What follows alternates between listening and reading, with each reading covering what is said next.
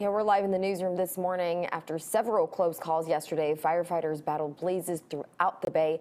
One of those fires was the Edgewood Fire in San Mateo County. It sent a plume of smoke that was seen throughout Redwood City. CAL FIRE just tweeted a video. The fire remains at 20 acres and 5% contained. That's what you're seeing right now. They say this is the view from Cañada Road as of this morning.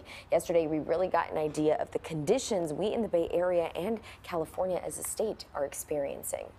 What this does show us is we have extremely dry fuel. We're talking about the middle of June right now, and we're seeing fire behavior that's weeks ahead of where we typically are.